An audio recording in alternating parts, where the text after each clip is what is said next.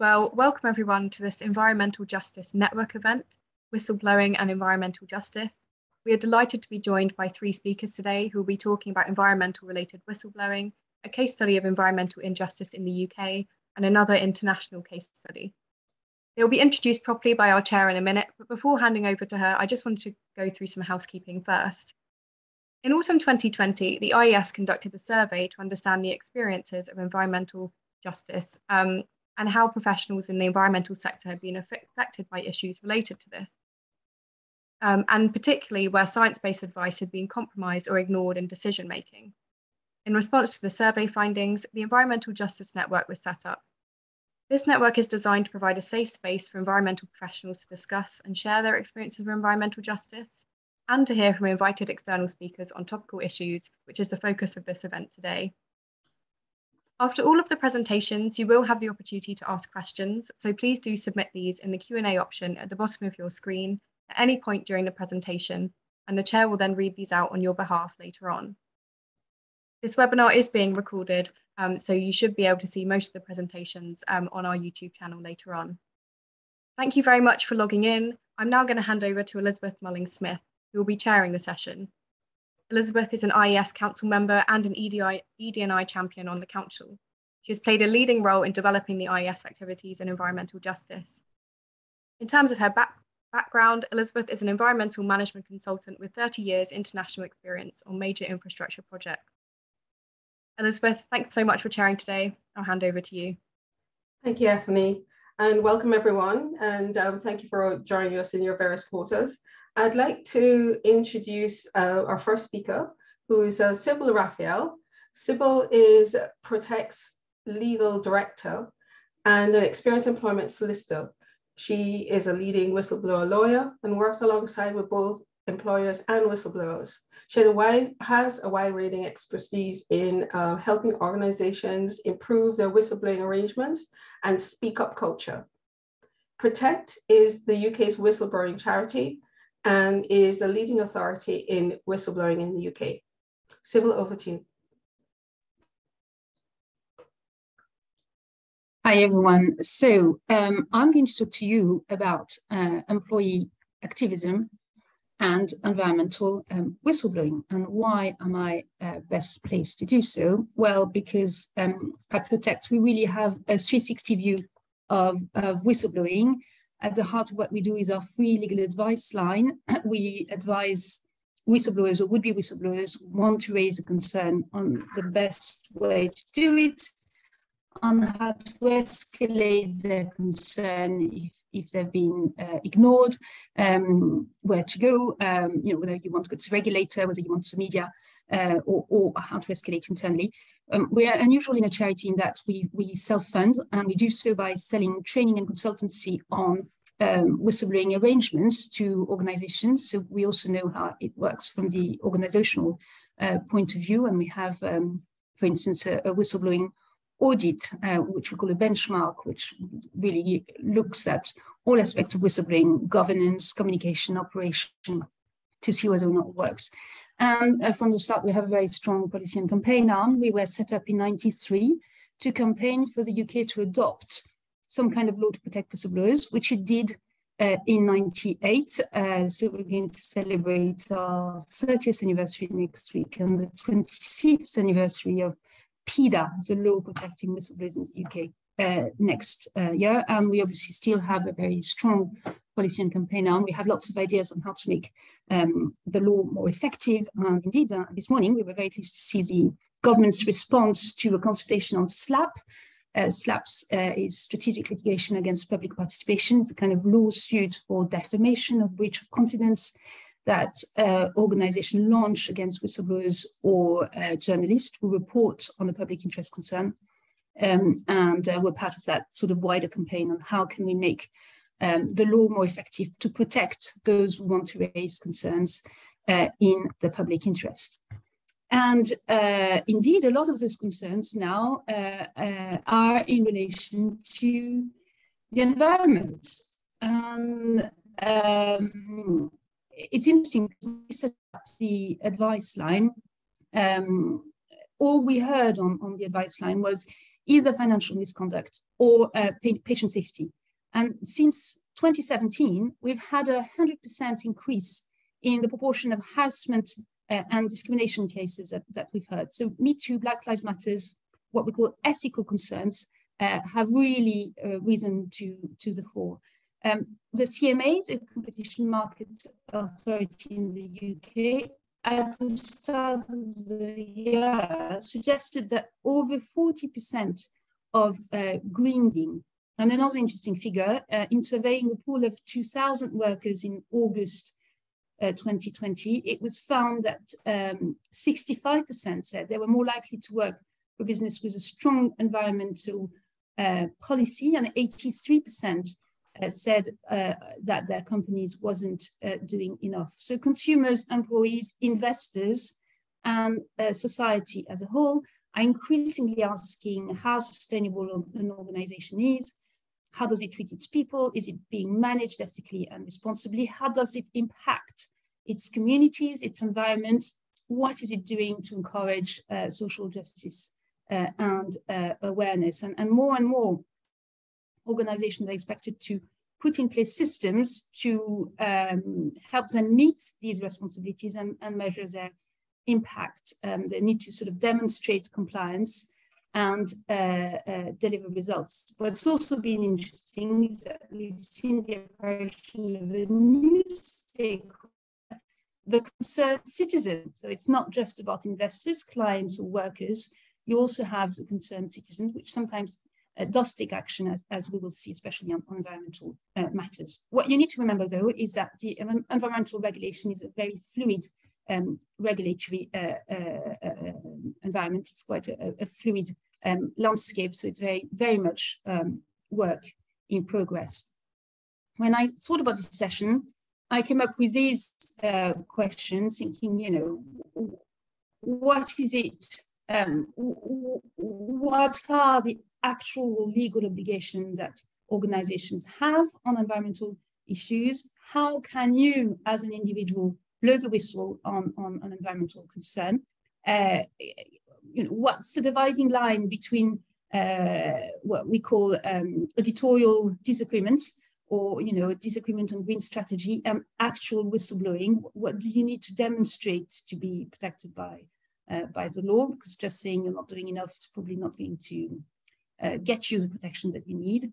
And how can you use, for instance, discrimination law in environmental justice cases? And I want to say the more interactive the session, the better. So please don't hesitate to post any question you may have. We've purposely left sometimes for questions at the end, so please don't hesitate. There are no silly questions, and they make any talk far more interesting in my view. The first thing I want to talk about is actually the definition of ESG, because environmental issues are part of ESG, and ESG now is the sort of the new buzzword that's flying around. And the first point to note is that actually it is quite difficult to define. There's no set definition or unified agreement on what it actually is. Essentially, it's a broad term that encapsulates a range of behavior, impacts, legislative requirements, or policies. And it does mean slightly different things to different organizations. The idea behind it is to look at the organization's social and environmental impact, trying to ensure the company follows the law and treats the humans and environment as well as possible. And what's interesting is that where once directors had to act in the best interests of the company itself, now these duties are felt to be much broader and include the impact on the community and on the environment. So ESG is not just about the environment, it's also about the S is for social, usually the G is for governance, so that's things like gender pay gap, modern slavery, ethical governance are also part of it, but obviously environment is absolutely key, and ESG is generally key now more and more to investors, stakeholders, increasingly to the clients, the customers, and the suppliers.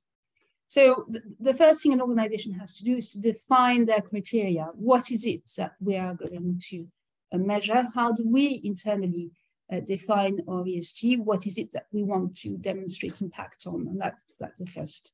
That's the first bit. There are some law, actually. There's rather a lot of law that relate to ESG, and I try to give you this sort of timeline that shows that actually it's not that recent.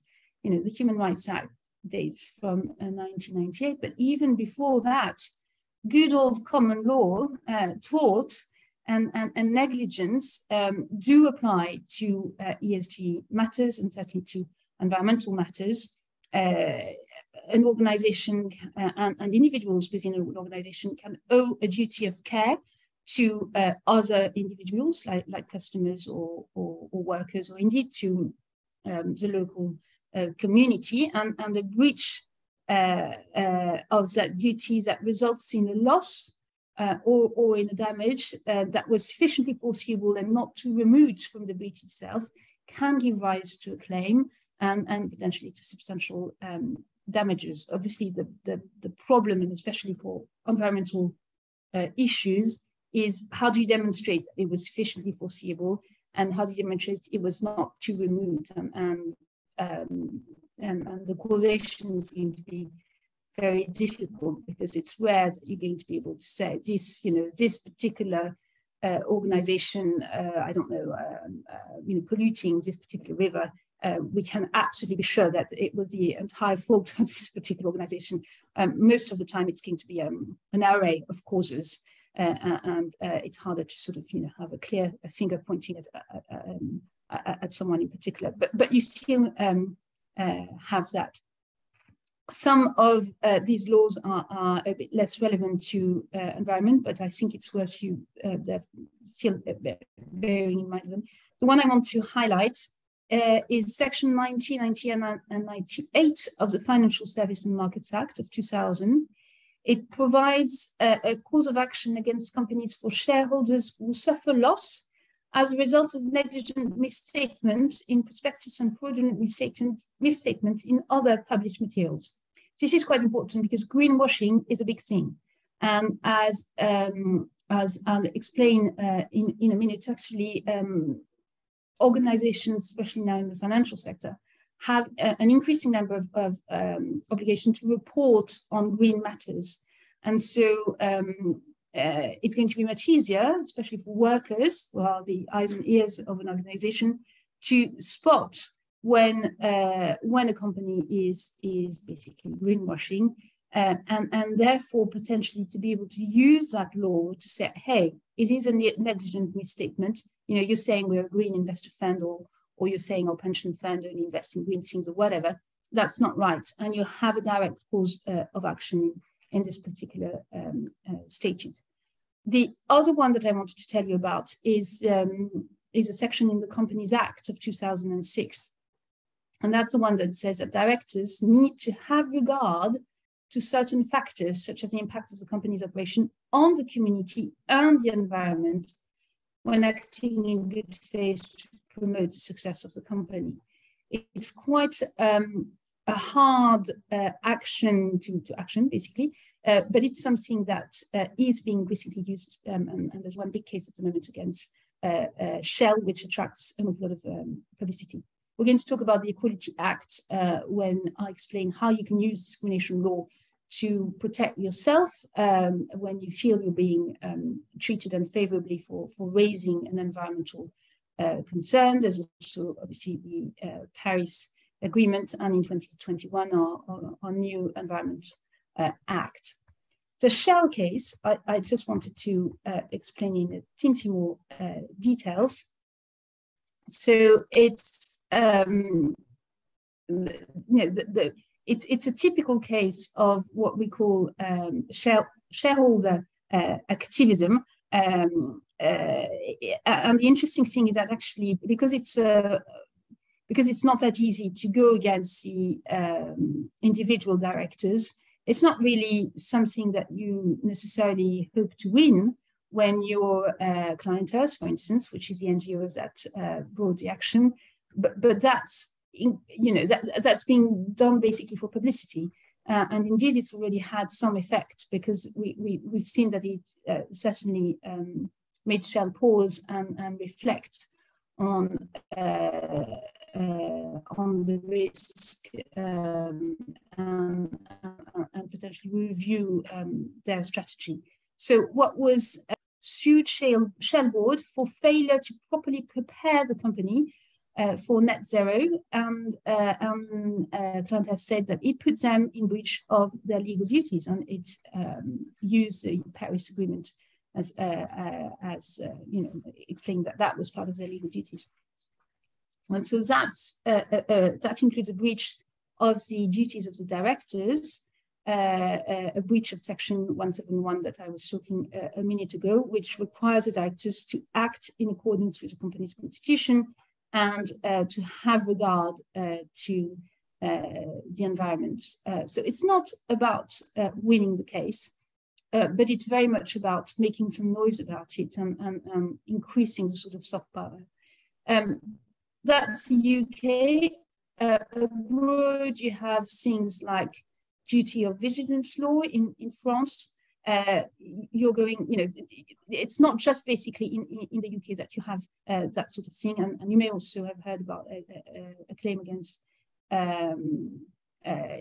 using, especially in relation to human rights law, a claim against Unilever, for instance, and the claims sort of claims that there's a thing that you need to be aware of, is that even if your company is not necessarily based in the UK, you can bring a claim in the UK, and actually the UK courts can hear or can hear the first stage of that sort of cases.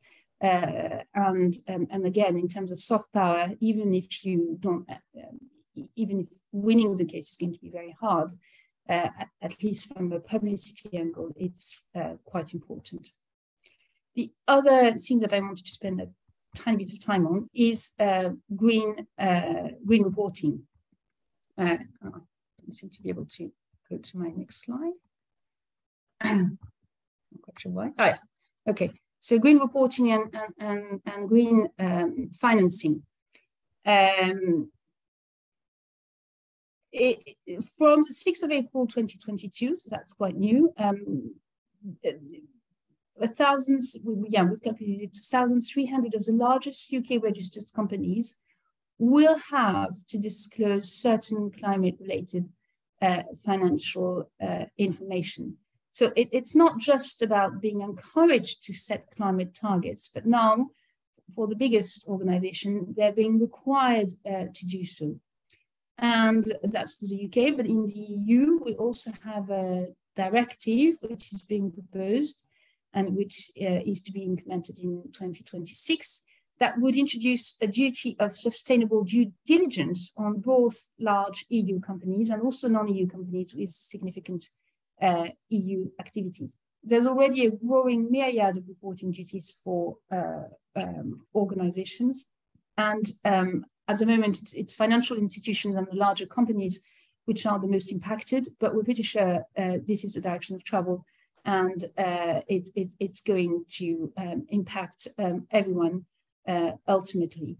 I won't go into the detail of this, but there are some very strict disclosure requirements, and it's something that the regulator, certainly in the financial sector, takes extremely seriously. And they've issued a disclosure requirement for listed securities. They've issued new disclosure rules for asset managers and life insurers, and they are going to take actions.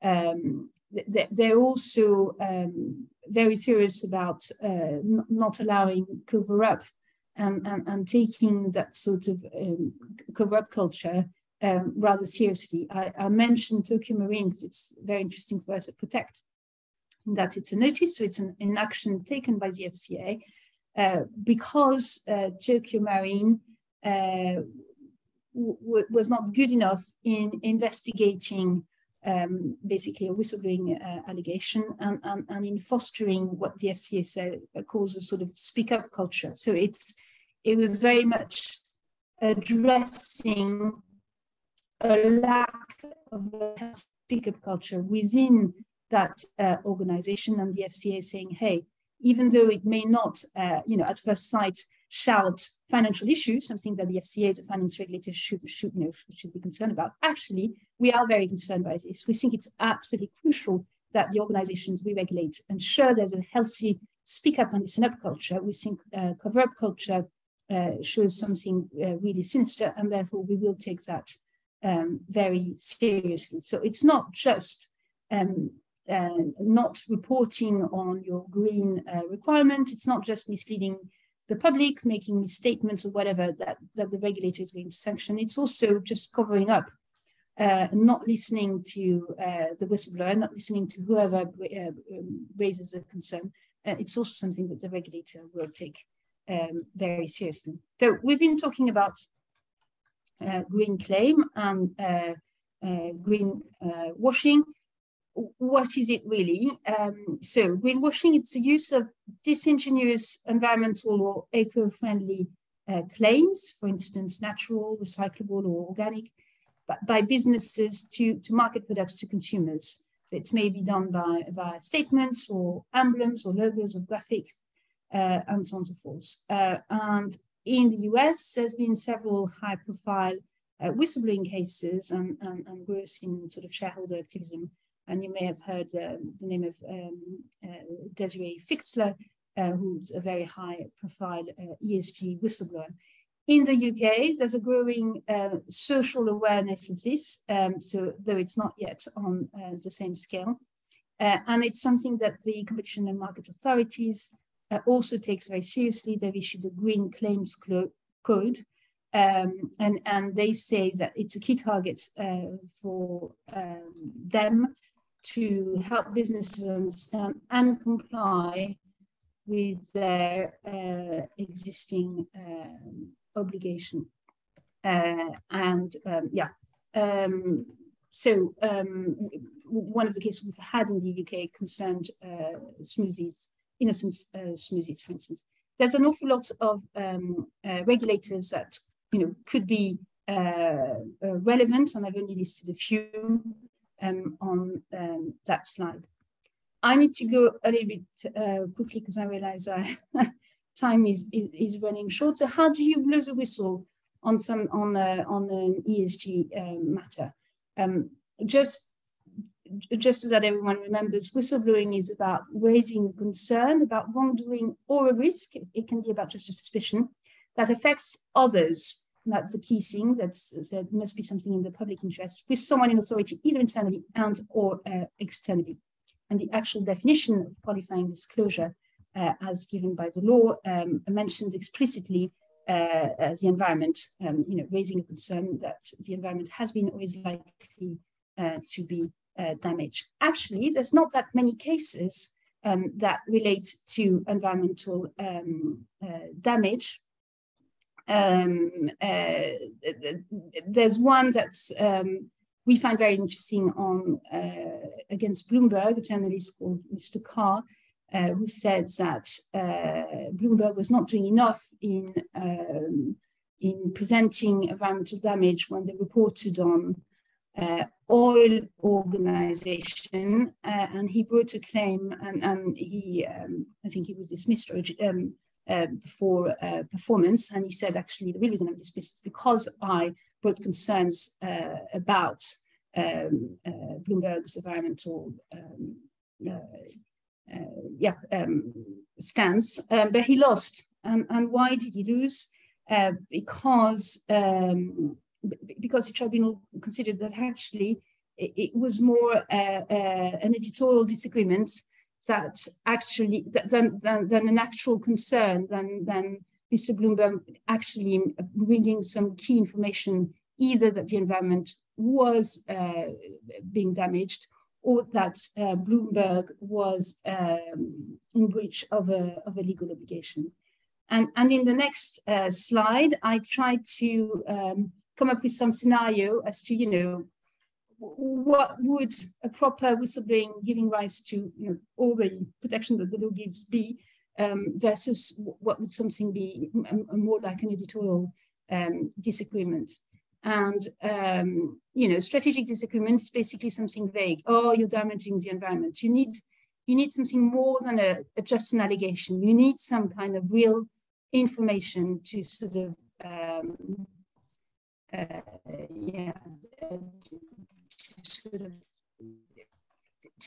for you to qualify as a whistleblower. So it's the second case. Here you have some kind of information, so that in our mind would be more like whistleblowing. The third case is a little bit more difficult. It could be whistleblowing, it could just be strategic disagreement. It slightly depends on what exactly the bank says. If they just said they made huge progress in their ESG standards without basically saying anything about decreased use of air travel, that may not be enough. It actually, Jose has really crunched the numbers and is able to prove that there is some kind of greenwashing here. Then potentially it may be enough, but it's a sort of interesting thing to keep in mind. What sort of employment claim can you also bring? So you can bring a claim for detrimental dismissal as a whistleblower under the Public Interest Disclosure Act. So for that, you need to provide information. You need to show that you raise that in the public interest, and you need to show that you raised it in accordance with the law. That usually means you've gone internally. It's quite easy also to be protected if you've gone to the regulator. It's harder to get protected if you go straight to the media. You could also use the Equality Act. You could bring a claim for victimization because you feel you're being discriminated because of your belief in that the environment is being damaged. And that's something that has been the case since 2010, the case of Mr. Granger, Mr. Nicholson against Granger. He really believed that climate was changing and that we were damaging the environment. It was not just an opinion, it was really a belief that for life he was vegan, he tried not to travel by air and so on and so forth. And the judges agreed that that kind of belief, when it really impacts your whole life, is something that is worthy of being protected. And therefore, he could bring a claim for discrimination if indeed he felt he was being treated negatively because of this belief. There's been another interesting case in the Employment Tribunal. Mr. Casaminchna, raised concern that the League Against Cruel Sports pension fund was investing in things that actually were cruel to animals, and he was dismissed. And he was able to say that to show that he was dismissed because of that. And here again, his veganism. The judge agrees that his veganism was akin to a kind of philosophical, almost religious belief, and therefore that he was protected. It's not going to be the case in every single time. And indeed, last month we had another case of a vegan activist who rescued turkeys by basically stealing them and hiding them under her bed, and was dismissed because of that. And here she lost because the judge said that her belief that sort of meant that she needed to break the law. that's a limit, because basically to be protected, the belief needs to be worthy of respect in a democratic society. So it's unlikely that you're going to be protected if you say, well, my belief leads me to break the law. That's not something that the judge will take very kindly to. So just remember that you can use the Equality Act. And last thing just to mention, if you have a health and safety concern, there's also something in the Employment Rights Act that says that if you're being dismissed or treated negatively because you raised health and safety concerns, you will have a claim. I've put on that slide the benefits of whistleblowing, just in case that you were doubting it, but I want to leave time for questions. So do we have any questions? And if not, just please unmute yourself or put them in the chat or in the Q&A. I'd like nothing better than respond to some questions.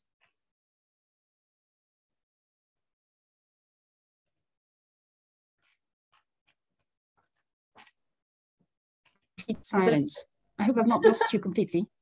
No, not at all. I'm just inviting individuals to either speak or write in the chat space. And we have a question. Does Protect advice cover both UK and non-UK based issues? Yeah, that's a very important question. So we're, I'm a UK solicitor. I know the UK law. So I'm not going to be able to advise you on Singaporean law if you're going to raise a concern, if your employment contract is under Singaporean law and you work in Singapore. If you have a link to the UK though, we may be able to help, and certainly on how to raise your concern in the most effective way, how to escalate, which regulator you can go to. That's something that we potentially can very much help. So don't hesitate to contact us, even if you're not strictly speaking, working under UK employment contract, and even if you're based in the UK. And in relation to the environment, you can raise a concern that's not being taken place in the UK. That's not problematic. If you're a UK worker, but you realize that your organization damages the environment, I don't know, in Uganda, if you're a UK worker working in the UK, you can certainly raise your concern and be protected by the UK law. The fact that the concern is not happening in the UK is irrelevant. It's what matters is the law that governs your employment contract. I hope that answers the question. Wonderful. Thank you so much, Sybille. And just one last question. The new regulation that you spoke of, the 2022 companies climate-related financial disclosure. Do you see this extending to the charity sector, especially large charities? That's a really good question.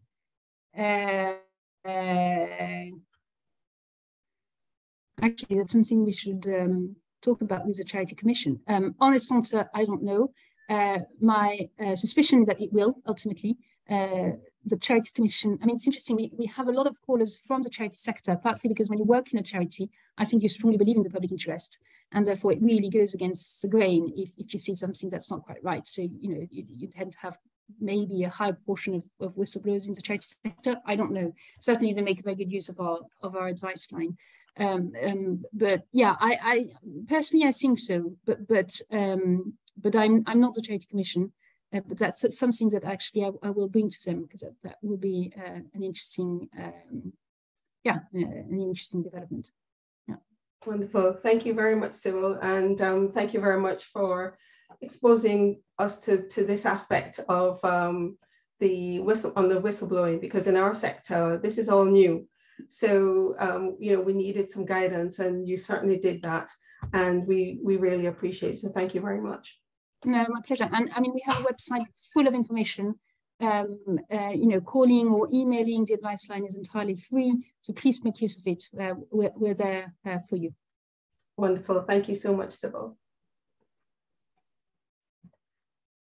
So we will now move on to our second talk, which is our case study. And it's based in the UK, and it's Sheffield's Street Ahead project. And today we have Ian Robotham, who is the Emeritus Professor at the Advanced Wellbeing Research Centre at Sheffield Hallam University.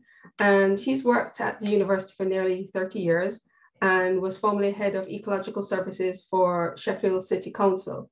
He's editor of the Agricultural Journal and also author and editor of numerous journals, papers, books, and popular articles.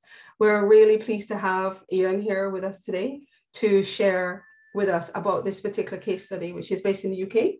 So Ian, over to you. Right, thank you for inviting me. The presentation is fairly short. It's about 10 minutes on a very complex issue. Can I just ask, can you hear me okay? Loud and clear, thanks Ian. Yeah, okay, that's good, thank you. Having just heard what Sybille said and having heard the introduction, I just want to take a minute, if I may, to touch on some of the issues raised, because my role within this particular issue was at a number of different levels. One is that I am a local resident. One was that I worked for many years to set up and run an ecological advisory service for the city. But I also work with the local media, and I do work with lots of community groups. Lots of my research work is citizen science work, and I work with communities, in some cases under threat from very aggressive planning applications. And some of the issues we just heard about are quite pertinent to dealing with those environmental challenges where a company or even a professional institute makes claims about environmental good, and yet their members or the individual companies are paid a lot of money to actually end up causing environmental harm. And this did come into the issue with the Sheffield street trees, which was basically a public-private partnership between a cash-strapped city council and a big multinational company. And at times, because of my various roles, I had to steer a very careful line in this ethically, because I edit the main national and international journal in the field. So I didn't want to appear to be abusing my position, but I have quite a high profile. And at various points, professionals within the client company, Amy, were actually contacting me off record to confirm things that I was suggesting about malpractice and financial irregularity and all sorts of things. And I had to be very, very careful, because people were told within the company that if they spoke to me, they would lose their jobs. So there are all sorts of ethical issues which actually came up in this situation. So a bit of background and context. Sheffield is the greenest city, we claim, in Western Europe, industrial city. Over 80 ancient woodlands and famously green-treed suburbs. But we also have some underlying issues linked to our industrial past, in that there are major health divides across the northeast, southwest belt. And for example, the adult male life expectancy drops about 10 years in something about 1 to 2 kilometers distance, which is absolutely appalling. Now, part of that is to do with lifestyle, part of it is due to social and economic deprivation, but some of it is due to differences in environmental quality. And what this project did, it's a £2.4 billion project over about 25 years, and it seriously compromised environmental quality, particularly in the less affluent areas where the street trees were hugely important. So, some background. Problems with managing urban street trees, their economics and politics go back many, many decades. It's not a new phenomenon, but this was affected by the idea of public-private partnership, which was seen as a way of actually eking out cash-strapped local authorities. Of course, the money has to be paid back, so the city now has a major debt to be serviced. Recent events have triggered much wider, much greater awareness by the public, by professionals and politicians, but we've been aware that street trees can be a controversial issue for a long, long time. And you can see here a typical example. This is not a big tree, it's an ornamental cherry, probably planted in the 1950s, and it's the wrong tree in the wrong place. It's a variety that should not be planted in this situation. It has massive roots that burrow through tarmac, concrete walls, and whatever gets in the way. So wrong tree, wrong place, and what we now advocate is the right tree in the right place. Back in 2010, we had a national meeting in London, the UK Man and the Biosphere Conference on street trees. And at that, I noted that we once again faced drastic cuts in public services. This was following the meltdown, and especially in local authority provision. And I suggest that this will leave street trees especially vulnerable, since they have no voice and they cannot speak. At least they can't speak to most of us. And with the politics of street trees, this is a potentially very bad scenario. I didn't expect that this would actually come home to roost in my own backyard. I raised issues of accountability, of ownership, of responsibility, and of local environmental democracy. And at that meeting, I was acutely aware that there's a polarization of about 50-50 between tree professionals, some of whose approach was the street trees are ours, they are our responsibility, we do what we do, it's our decision, no one else has a say. And then the other half were people that work with the community, saying these are the community's property. We work with the community. We want the community to help determine their environmental future. So this was a deep schism already present. We then fast forward to 2013, and things started to get very bad very quickly in Sheffield. But I must say that the experiences in Sheffield were not unique. Many cities across the UK were affected. And I was being approached by community groups and professionals in Birmingham, in Southampton, in Newcastle, in York, in Leeds, in Bradford, and elsewhere, all with similar tales to tell. In Sheffield, what became the cause célèbre was the public response and the campaign to save their trees, to show that people cared about trees. And it seemed to myself and a colleague at Sheffield University, a very eminent political scientist, Matthew Flinders, that the issues and protests became a lightning rod for wider discontent, particularly to do with local environmental democracy and the way that we manage or fail to manage effectively urban green spaces. So this became a bigger issue. But the big problem for me at first was the whole thing about environmental democracy. Whose trees are they? My attitude when I worked for the local authority was that we were there as public servants, and the countryside, the green space, the trees, the woodlands were being managed by us on behalf of the community, and they were owned by the community. The City Council was merely the agency for that. Not everybody agreed. We then have issues about things like engagement, education, training, involvement, participation, empowerment, responsibility, quality of life, heritage, biodiversity, and also necessary networking and funding to support community champions who in Sheffield emerged from literally from the woodwork to support community projects. These people came out, they were not from a specialist background, but they became experts in their own right in dealing with street trees and urban environmental issues and urban democracy. And they were the ones who then drove the campaign over the next nearly 10 years. And there were particularly crass little bits of events. This was happening across the whole city in different neighbourhoods, but Western Road was a particularly sad occurrence when street trees that were planted for war heroes had fallen in World War I were about to be completely felled along this particular road. These have been planted by pupils of the former school in memory and commemoration of the fallen in the Great War, and the felling was going to happen of these perfectly healthy, not dead, dying or dangerous trees. They're just a bit inconvenient. This was going to happen on the anniversary of the Somme. You couldn't get much more poignant. We felt at the end of the whole thing that there were no winners from all this. A tipping point was to save our Rustlings trees, the Rustlings Road trees to the west of Sheffield. This was by no means the worst situation. It was by no means the community most at need, but it was a community who were very professional, very vociferous, and very anti the tree felling. And these were not people to tangle with. And they came out in droves to challenge the City Council and Amy's draconian approach. There were all sorts of issues raised. One of the reasons for removing the street trees, we were told, was that they were discriminatory. They affected access of the less able. And this is a tree on Rustlings Road, which the locals are desperate to save. And in actual fact, what happened was we asked the local authority, have you had any, how many complaints have you had from people with mobility issues or access issues?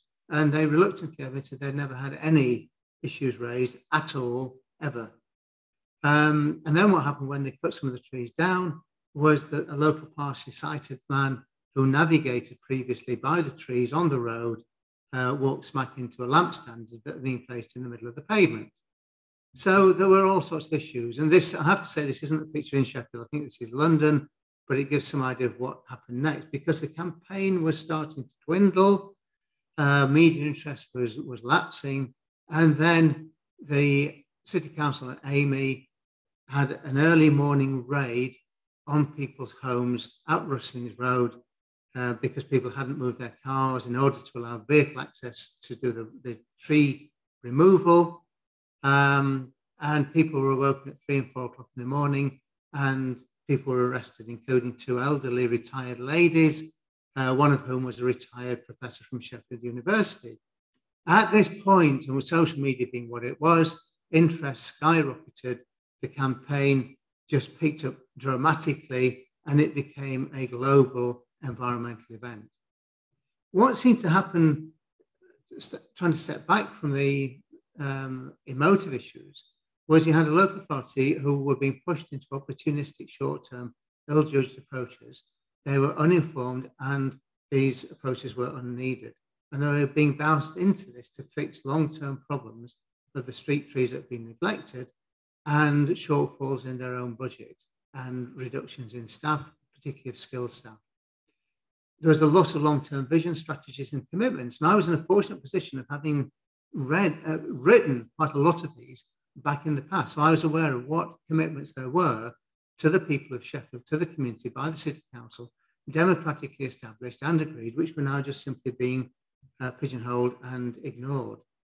There was a lack of proper process, so no environmental impact assessments, no assessments of landscape sensitivity or heritage trees, etc. There was a lack of consultation. Consultation was reduced to notification. Loss of effective environmental democracy as a result.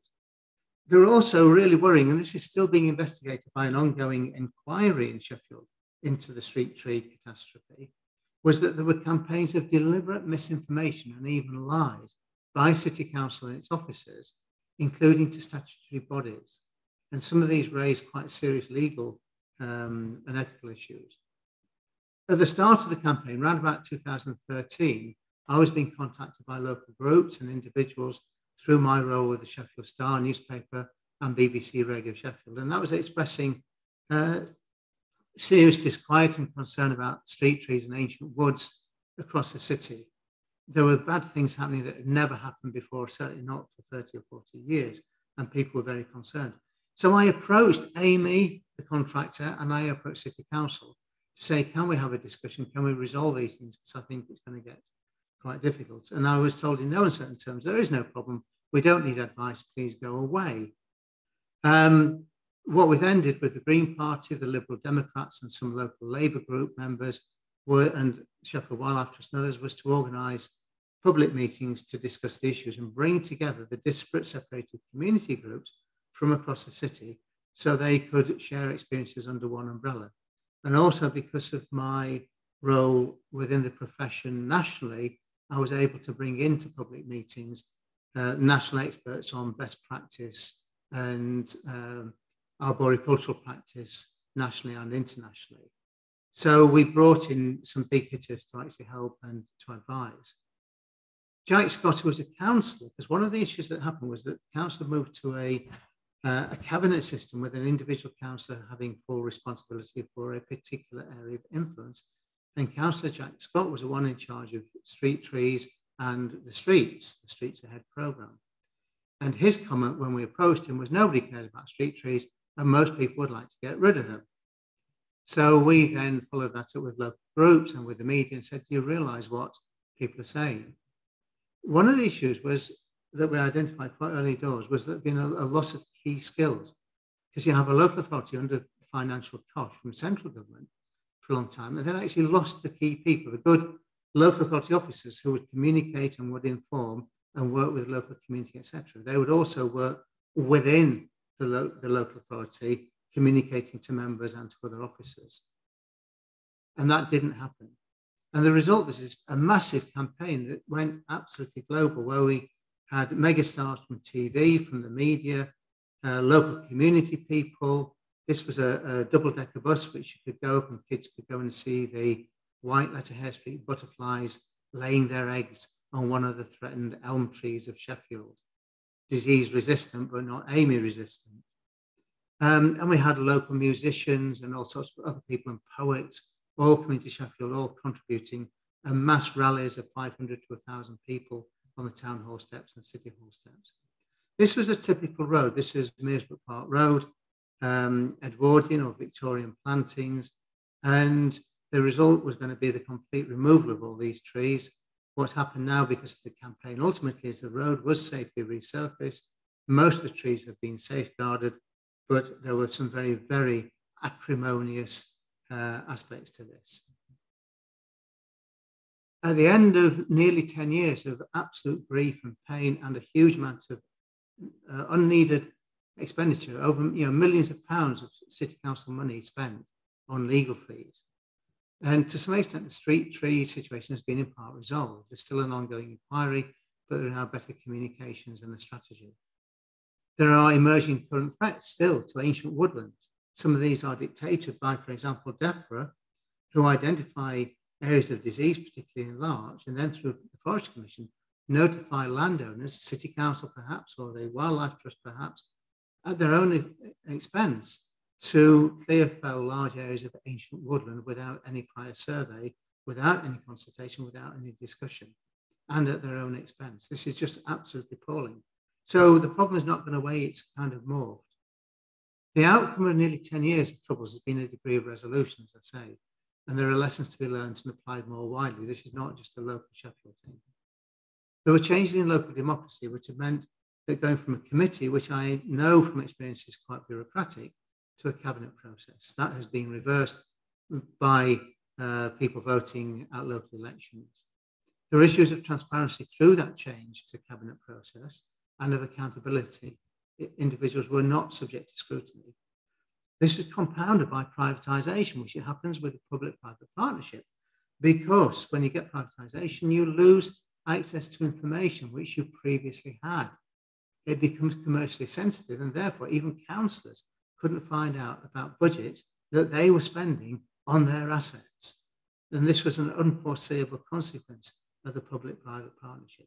And these issues resonate nationally and internationally in terms of impacts. Just to finish with some key lessons, there are issues about process and communication, about skills, knowledge, and commitment, about champions. If City Council, Sheffield City Council, had not got rid of their senior countryside planning officers, there would have been people sufficiently senior within the local authority to challenge this contract before it was signed. And they would have said to the leader of the council, you cannot sign this. I know that City Council's tree officers did say that. They did red pen the contract.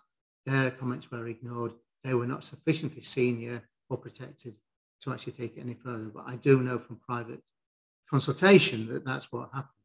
But a senior countryside officer would have challenged this. It would not have gone ahead. It's cost millions of pounds. There was not due diligence in contract by either the private partner in the public-private partnership or by City Council. They were both out of their depth. It was just crazy. They were not aware of existing commitments. They were not told about existing commitments and contracts with the community of Sheffield. There are lessons about the value of highways trees, about the value of highways tree officers in particular, and the cost of failure to do it right.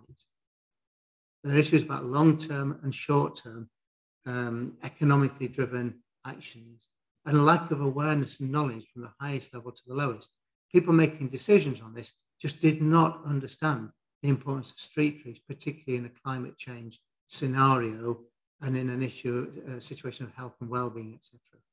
Some final thoughts on social and political issues. £2.4 billion of public-private partnership for highways and street trees. Disadvantaged groups, communities and areas were disproportionately affected by what happened. The stress and the health and well-being issues were catastrophic for many of the communities affected, but by those disadvantaged groups in the poorer areas disproportionately. And there is still unrest between and within communities, and this was deliberately fostered by the City Council to try and set neighbour against neighbour. Some people were pro the trees, some people were anti, and there is deep-seated antagonism and abuse, and this is still not really being resolved or in fact looked at in detail. The final comment is that overall, if you want good quality, efficient public services and a high quality, sustainable environment, and I think we all subscribe to that sentiment, then unfortunately you have to pay the price. And most politicians don't want to hear that. Thank you very much. Thank you so much, Ian. Very very thought-provoking. And thank you very much for being thorough in going through the journey. Because many of us probably saw the sound bites, but not understand what went on behind that. I'd like to invite individuals who have questions for Ian to post them in the Q&A section, and we will take all the questions at the end of the presentation of the case studies. Thank you very much. I'd like to introduce my second presenter, and this is Jeannine Compton-Antoine, and she's going to talk about a particular case in St Lucia. And Jeannine is a marine biologist by training and has worked on many conservation and resource management projects over her last 30 years. And Mrs. Antoine, Compton-Antoine, is considered to be a regional expert in cetaceans. And in 2012, she was elected as the first and only female chairperson for the International Whaling Commission, the IWC, to date, and in the 75 years of that organization's existence. Mrs. Compton-Antoine has also served as an elected parliamentary representative in St Lucia for the constituency of Micoud North in East St Lucia. She continues to work with various community groups in Micoud North and around the island of St Lucia to assist in the holistic development of St Lucia, and was appointed as director of the St Lucia National Trust, a not-for-profit non-government organization, in 2021. Jeannine, I'll just hand over to you right away, and thank you very much for joining us. Hi, good morning, everyone. Well, it's good afternoon, UK. It's still morning in St Lucia. So I would very much like to firstly thank IES for the invitation and for reaching out to the National Trust through my colleague Finola Jennings-Clark. And I'm excited to be here to present about one of our case studies, but to show as well the challenges that we have in small island states because of the limited resources that we have. So as Elizabeth rightly said, I am from St. Lucia. We are a small Caribbean island with a population of about 180,000 people. So, you know, very small population, but, you know, we're very charismatic people, and we are making our mark in the world. St. Lucia's main economy or main drivers in our economy are agriculture and tourism. In the past, up until 1997, the main economic drivers were agriculture, but we moved further into tourism, and now tourism makes up 65% of our gross domestic product. So the governments tend to push in for tourism development, which leaves the island vulnerable to unplanned and unregulated development, because a lot of the developers come with plans that they think are good selling points, but at the end of the day, it tends to disadvantage the population and also the environment. So the case study I'm going to be talking about today is the Cabot development, which is in the north of St. Lucia. And it is a very large development, taking up hundreds of acres of land, and it has a myriad of different problems. One of the challenges that we have, and I mean, I was interested to hear what Sybille was saying this morning, in that we don't fully know how to access justice in terms of how do we get to companies in the UK to make them more accountable, or how do we make companies, for example, Cabot is a Canadian company. So how do we, you know, have them be more accountable utilizing the legislative means in the countries like Canada? So again, one of the things that the National Trust promotes is that we promote sustainable development. So we're not anti-tourism and we're not anti-hotel development, because obviously for a small country like that, you have to provide for jobs, you have to provide for economic generators, because especially during COVID, it showed us clearly that if we don't have diversification in terms of our products, we will be severely impacted. And so I shall move into my presentation and just give a little bit of background as I go through.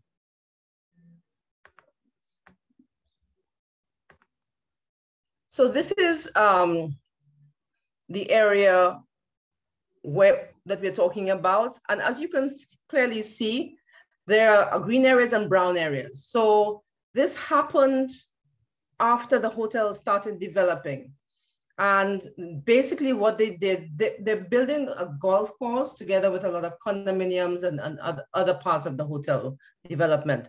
But what they did is they clear cut all the vegetation in certain areas. And if you look here in this area, here close to the beach and close to the sea, you will see that there's no vegetation. So this, especially now during the rainy season, you're having high levels of runoff into the marine environment. So killing the coral reefs and the seagrass beds, which are instrumental and necessary for fisheries and other activities within the island.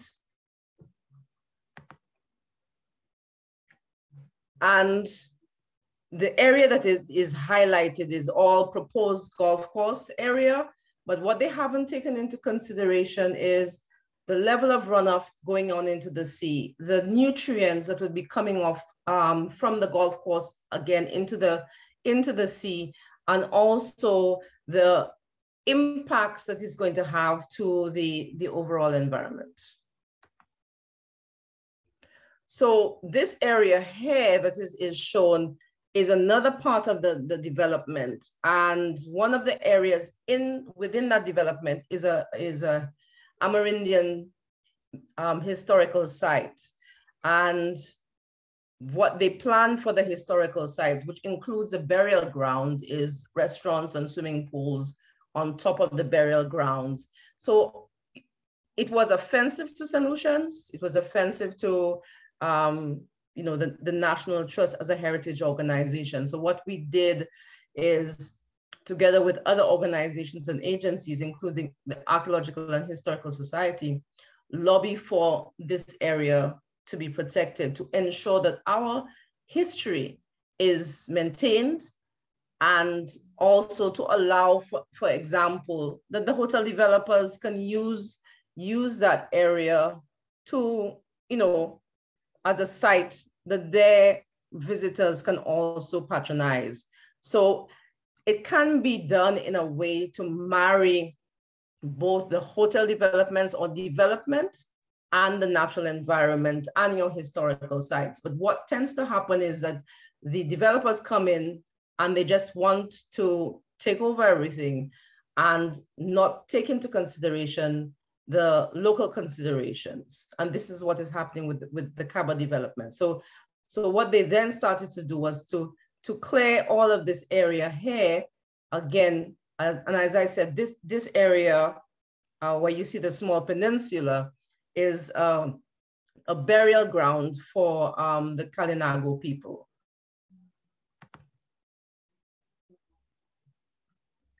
And even though this area was designated within the environmental impact assessment, which is something that has to be done for development through our Development Control Authority, it is mandatory, they breached this pink area here is a breach of the archaeological and historical priority area. So again, disregard for the laws and regulations of St Lucia. The problem that we have is that we have weak institutional regulatory frameworks that allow some of them to be able to bypass some of the rules and regulations of St Lucia. And as well, sometimes you have weak politicians. Even though I was in politics before, I went into it specifically to advocate for the environment. And so you have politicians who are easily coerced or would bend over to allow the developer to get away with infractions against our regulations and rules. So in this case here, they were in breach of these infractions. And then even though we reached out to the government to have the matter dealt with, it wasn't dealt with because the government's sole focus was ensuring that the development happened regardless of the environmental considerations. And so this area here is a proposal for the golf tees. And what they tend to do is put the holes in very strange locations, very close. I mean, I suppose for them, I'm not a golfer, so for persons who are golfing, to have those holes in areas of difficulty. But there again, it creates environmental hazards because you have clear cutting very close to the sea. There are no buffer zones there, and there's an increase in runoff into these areas. And these beaches along here are important turtle nesting sites, and they're also important spawning grounds for particular marine species. And this is an example of the peninsula. So I will just, let me see if I can go back. So this is the peninsula here. And if you go forward, if I go forward, this is what they did to the peninsula. So basically, without approval from the government, they went ahead and they built this area here. And as you can see, there's no vegetation. This is going right off into the sea. And again, runoff. So again, disregard for the rules and regulations of St Lucia, and also the environmental considerations. And I mean, it's disappointing when you see a hotel development doing that, because at the end of the day, they should be protecting the environment because it enhances the product that they're trying to sell. So again, this is another view of the area where they've clear cut everything. They've extended, again, with very loose soil that has a propensity to run off quickly into the ocean environment. Now, this is another example. This is not the Cabot development, but based on our experiences, this is another development that happened in the southeast of St Lucia, in another area with similar to Cabot, with historical sites and coral reefs, seagrass beds, and major environmental hotspots for endangered species. And so this was private land that was sold to a developer. And even though they were told, you know, there were specific restrictions, especially because there were bird species that are endangered, and one of them is endemic, only found in St Lucia, they disregarded, again, those considerations. And the image to your right shows here what happened with the development. So they clear cut the forests, which again is an important nesting site for that endangered species, and to create these golf courses. What happened with this development is they went bankrupt during the financial crisis, and this area now has been left abandoned since the early 2000s. So again, if they had taken into consideration the environmental recommendations made by the various agencies, including the Department of Fisheries and the Department of Forestry, they would not have had that level of impact. But again, not looking at the regulations and ensuring the regulations are enforced. So this here is a clear case of what happens when you have an uncouth developer and weak political directorates, and also weak legislation.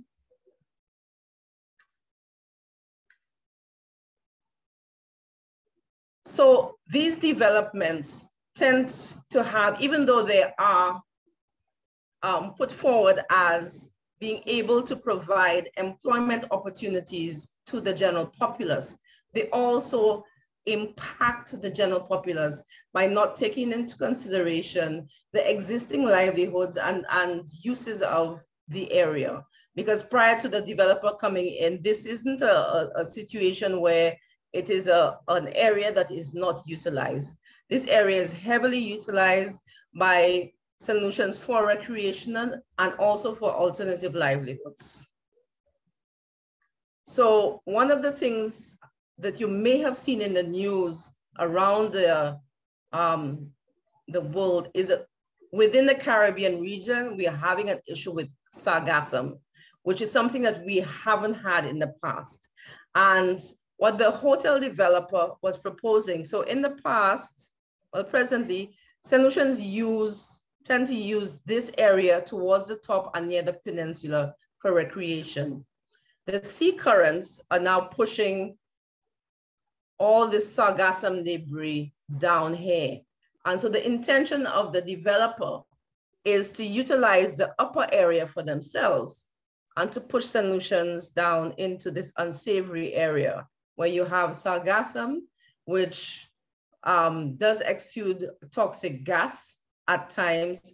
And you also have the accumulation of plastics that have been washed into the sea or within the environment accumulating in this area. So again, the developer not factoring in the traditional uses of the St. Lucians, but looking only at their aspect and not how they could marry the St. Lucians, utilizing that together with their patrons. Because one of the things that we've noticed over the years is that there's a growing animosity in St. Lucia towards that kind of development because it ostracizes the general population. So this is an example of the sargassum that washes up on the beach. So as you can see towards the top, there isn't that much, but towards the bottom, this seaweed is accumulating and it makes it, not suitable for bathing. And so this is an example of the Casabah area. And as you can see, this is the location we tend to use. And this is the location towards the south that they would like St. Lucians to use, but it is not suitable for bathing. And this is another example of the sargassum accumulating in that area. As you can see, mounds and mounds of seaweed intermixed with marine debris, plastics that come from other locations, including other islands.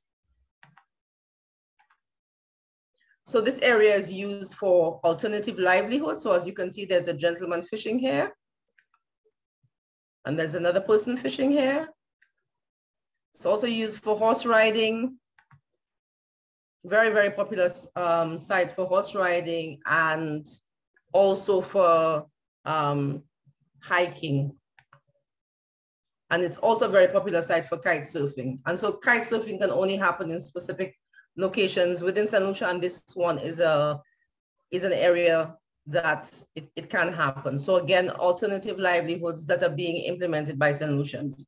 So one of the things the National Trust and other organizations had been lobbying for is that the Queen's Chain, which is a specific 200 feet from the shoreline that allows for the use by the general public to be maintained and preserved for St. Lucians. What tends to happen is that the developers request a lease of the Queen's Chain. And when they lease the Queen's Chain, which goes from the high water mark 200 feet in, they are able to block St. Lucians off from accessing the coastline, accessing these resources, and again, marginalizing the general public. Again, another area of recreation close to the beach where, St. Lucians and visitors alike enjoy, just being there. This is a very well-known local bar. So this is the Cabot area here in this location. So this is the north of St Lucia.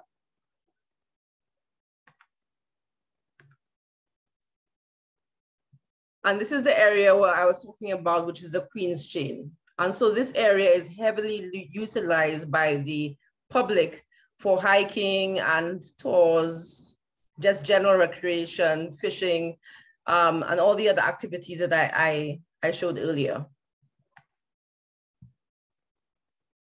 But as you can see, this is the development.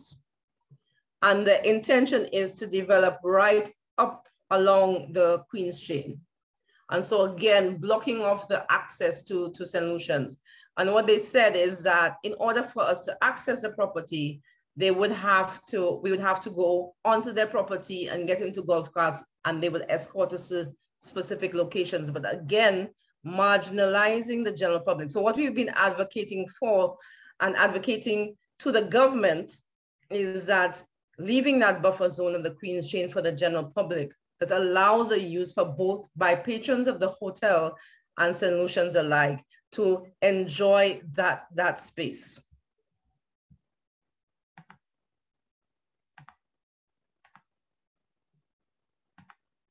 And I'll just quickly go through. So again, this is another area where this is a very, very, very popular beach, Donkey Beach. And if you look here, they're looking to put in this golf course. Now in St. Lucia, beaches are public, all beaches are public, and right of access must be maintained. But if you look, they are basically trying to create a situation where there will be no right of access because they have condos on the peninsula here and a golf course here. So again, marginalizing and pushing St. Lucians aside. And this is the same beach that I was talking about. And again, this is the hotel development. And I mean, it shows us the sprawling expanse that they want to come right up to the shoreline. I mean, as well, it's not wise for them to do that in terms of development because, I mean, we are an island that sits in the hurricane belt. So, and this is on the east coast of the island. So you do get storm surges and you do get flooding events. So again, if they looked at the overall impact to them as well, they would recognize that there's a need to push back and to be further away from the coastline. As well, they should be looking at the overall impact to the water resources because an area of this size with all these condos and villas and golf courses put a tremendous strain on the water resources of the island. And the northern part of the island tends to be very, very dry. And so that there are issues with accessing potable water. They've been talking about doing desalination, but again, desalination comes with its cons because desalination then, as part of the process, you're exuding brine into the environment, which would kill off the marine life in those areas. And as I mentioned, there is an archaeological site. This is an archaeological dig that we had in the early 2000s by Leiden University. And this is a recent dig that we had as part of the EIA phase when the developer was looking to develop here. We went back in and we undertook a dig in 2021 and we were able to find a lot more artifacts. So even though a number of universities have already come in to the site, and we've removed the majority of skeletons that have been found there, we're still finding artifacts. So we've been lobbying for the government to protect this area and establish it as a place of memory and a place of learning. The government changed in 2021. And the new administration has been working together with us and they have agreed to designate this area as a protected area for the posterity and so that St. Lucians will know their historical sites, their history, and also visitors as well will also know that. But for me, it is not that, you know, when you have someone who has a passion that comes into government, that you're able to get things done.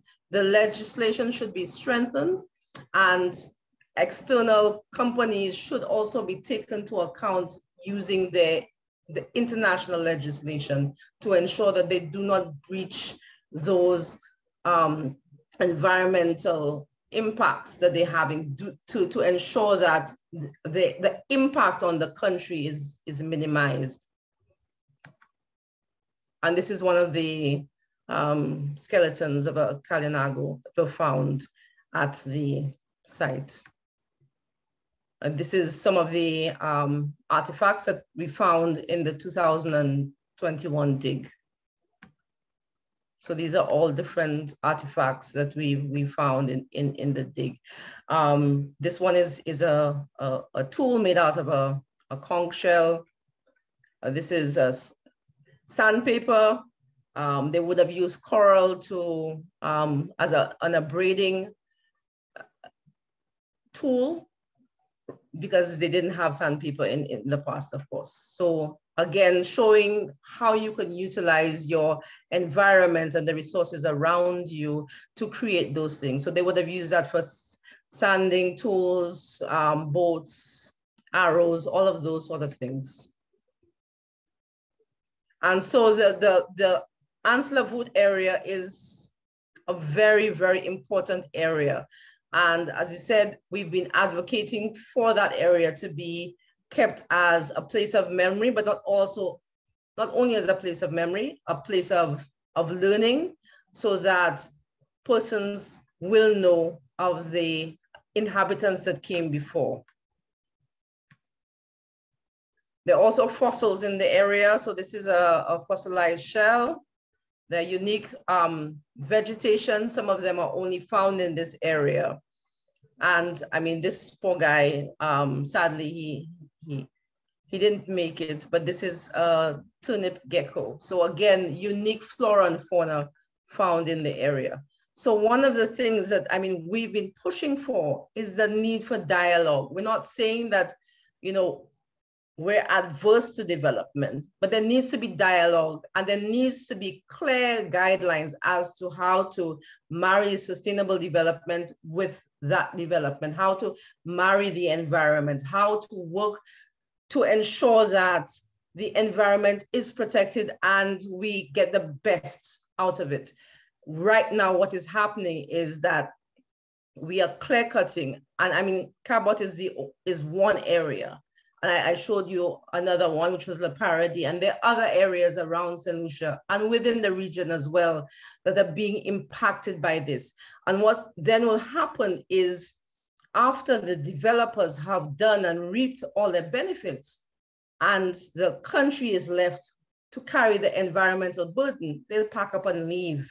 And so again, there is a need to ensure sustainable development in St Lucia. And this is another location. This actually is in another island. This is Canawan in the Grenadines. And this entire northern section was actually sold off to a developer, an Italian developer. And so the people of Canawan don't have access. They only have access if they're working at the hotel. They don't have access to the places that, you know, they used to recreate and they used to enjoy. And, you know, it has created a level of anger and frustration. There's an underlying frustration in Canawan. So even though it provided employment for that community of people, they were pushed aside and marginalized. And we don't want to see the same thing happening in St. Lucia. So there's the National Trust, the Archaeological Society, and other groups will continue to advocate to ensure that this doesn't happen in St. Lucia. And as I mentioned, we've seen this slide already. So that's it for me. If anyone has any questions, as I said, one of the things that the Trust would like to know is how we can work together with IES and others to understand the legislative framework, the international legislative framework, as to how we can keep developers accountable and to ensure that they focus, they do take the environment to have an interest in the environment and ensure that our environment is protected for future generations. Thank you. Wonderful. Thank you so much, Jeannine. And we really appreciate you sharing the realities of the developer interface with the cultural and space and place, and the sensitivities associated with that. Not often we have that visibility, and I really appreciate you taking the time to take us through that journey. And we do have a few questions, and I would like to move quickly to that. And I think, Laurent, you wanted to ask the question verbally. So I'm inviting you to do so, Laurent. So if you unmute. Can I speak now? Are you hearing me? Yes, Laurent, thank you very much. Greetings and salutations. Jeannine, good job. I have a sort of an addendum to an extension to Jeannine's contribution, one that deals with recreation in a very sensitive place on the island in the south, under a World Heritage Site in the southwestern part of the area, where developers have come in and cordoned off the access to the beach, which is supposed to be a public place for recreation, especially people who are disabled, for the general public, but disabled people or people who want to come for a sea bath to recreate. They've cordoned off the area where you cannot even bring your old aunts or grandmothers or grandfathers or people who are disabled or sick into the beach to recreate. And I think we need help in how we can, whistleblowers could put that in the public domain, the international domain, to name and shame these developers who are coming into St Lucia. And some of them own the land and they're just cordoning off all the natural uses or the traditional uses of that space. So how do we develop that kind of advocacy in the international arena, so that we will be able to make an impact, so that they will cease and desist from such activities? It has been happening for too long on a number of beaches on St Lucia, including the one Jeannine has just articulated so beautifully upon and in depth, but places like Jalousie and in the same general area. And that's a very important space for it. It's a World Heritage Site. And in essence, and it's an understudied heritage site as well. Much more needs to be done. So we want to know, how do we develop that alliance, that connection with the international whistleblowers of the environment in order to flag these cases, so we would have a voice in the international arena. Thank you. Thank you very much, Laurent. And I would like to possibly share that response between Jeannine and Sybille, as Laurent's asking about a particular issue in St Lucia, but he's also trying to raise the profile on this particular issue from an island state to international, where developers come in and override the sociocultural use of space and place. So Jeannine or Sybille, would you like to respond? If you just raise your hand, I'll know which one would like to respond. Jeannine, thanks very much. I'll pass over to Sybille, because we're also asking the same questions from the National Trust perspective, because one of the challenges that we had was trying to get, advocacy out there internationally. So we did go to the international media houses, and I suppose our story wasn't, exciting enough. And I suppose there are other things happening in the world. But I mean, one of the things that we would like to know is how do you get into the advocacy groups? Because we don't know many of them in St Lucia. We hear about them in passing. And so I think it's important for us to build the networks. I do know about the issue that Laura is talking about, but you know, to strengthen our network so that we can also pass on the information to other colleagues in other islands as well, so that they're aware as how to deal with those challenges. Thank you very much, Jeannine. It looks like Ian has answered that one. So this one was to do with, is there a risk for a repeat of the experience in Sheffield elsewhere, or are there now measures under EPP to prevent this happening again? And Ian replied saying, a major inquiry is ongoing and will produce recommendations. A short-term output was the government's appointment of a national tree campaign and the need to have an EIA for large tree felling work.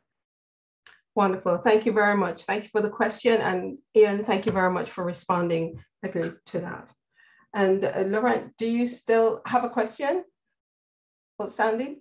No, I was waiting for the good lady to give us some guidance, or even Ian himself, how we can get in the international arena to voice our concern, because I think that's what developers, or so-called developers, I call them envelopers, that's what they do. If there's no international pressure and they embed with the government of the day, therefore they are empowered to do that. But if we could get the pressure going on internationally, we have a voice in the international arena to name and shame them and bring it to light, we think we have a greater impact there, because it will affect their bottom line. When they want to sell condos and so forth, people would be very careful how they put their monies into these activities or this enterprise. So it's a case of getting into the international space. That's what they had. The local domain is they bring in sort of, well, of course, let's be clear, they have bribes and money, and they get into local communities, and we have a phrase in St Lucia, we say, even if you're hungry, you shouldn't drink poison. But they bring whatever they want to people, and they bluff them, put T-shirts for sports clubs, and play that they're what you call community-based projects, small gifts here and there. And I usually say, beware of Greeks bearing gifts. And so we have that tension that we need international support. We need to go international with these cases. If we don't, we're losing the battle. We're really losing the battle. In other words, they don't give a hoot because the government's on their side. And it depends on which government as well. But all governments here seem to be, say you cannot bite the hands that feed you kind of thing. And so we have a serious, serious tension. And the community is left out, the popular sentiment is left out. We are losing our access to our beaches, and that's a major place of recreation. Even by law, we're supposed to have that access, and development should not take place on the beaches. It's happening. It's happening, and we're just powerless to stop it. So we need your help in the international arena as much as we can to make a voice for the community voice, the local people, not just the governments, not just the government level, but the actual users of the property. We are being kept out of our patrimony, which is our right to enjoy the land of our birth. Thank you so much, Laurent. We have Sybille ready to answer your question. So Sybille, over to you. Yes, sorry. Yeah, Laurent, it's quite, I've set up, if you can find a link to the UK, potentially you can bring a claim, and there were claims brought to against Unilever and against Shell that were started in the UK. So these are difficult claims, and it's unlikely you're going to win them. But in terms of making noise and soft power, it might be a solution. It's a very expensive endeavor. Legal costs in the UK are huge. pretty sure you know that. So it's not, it's not something that I would recommend you start without having the resources to do so and without thinking about it carefully. But there are some claims that you can bring, and even if you're not going to win them, you may achieve what you want by bringing them, basically. So, but you'll probably need clever solicitors to help you on those. That's my slightly disappointing answer. Wonderful, thank you, Sybille. And do you have any advice in terms of connecting with comparable organizations in Canada? No, but we are very good friends with WIN, Whistleblower International Network. I'll put the website on the chat, and it might be worth contacting them because they will probably know better than I do of similar whistleblowing organization in Canada. Let me put the details on the chat. Wonderful, thank you, Sybille. Lauren, please look for the link which Sybille will be posting in the chat. Thank you very much. Thank you very much. The journey of 1,000 miles begins with a single step, and that's a little step in the process. Thank you. You're most welcome. Well, thank you all for joining us in this wonderful event or webinar series, and we would like to hear from you and to give us feedback on this event, and also your thoughts on future events, future themes. And we do post on our website. This is the Institution of Environment Sciences, other webinars in our series. And I would like to take this moment to hand over to my colleague Ethne, who will just close up this session, but also to point you to the relevant links. Thanks very much. Thanks very much, Elizabeth. In the interest of time, I know we've gone slightly over here. So thank you so much for everyone logging in today, and a massive thank you to all of our speakers, Jeannine, Ian, Sybille, and to our chair, Elizabeth. It's been really great having you. Thanks for sticking with us. As I've put in the chat, please do send any ideas for future topics or events through to me. My email address is in there. We really want these events to be member-led, so we'd really appreciate any thoughts that you have. Please do send them through to me.